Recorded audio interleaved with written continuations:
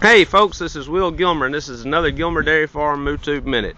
Out here at the feed trough in one of our pastures with some dry cows and a few spring heifers.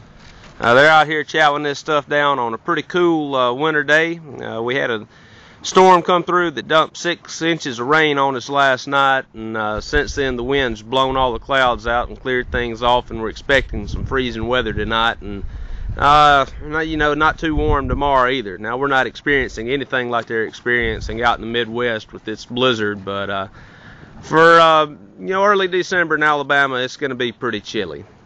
So these cows, of course, they're here eating their feed now. We're about to put out a lot of hay for them. Eating some good quality hay will help keep these cows warm. They like to eat that stuff colder it gets, and of course they don't have the grass in their pasture right now as they typically would during the summertime. Our ryegrass hasn't established well enough yet for cows really to get much off of it. So it's just one more typical day here in December on our farm. If you want to learn more about our family's dairy farm, you can visit www.gilmerdairyfarm.com. Thank you all for your kind attention and support, and have a very good day.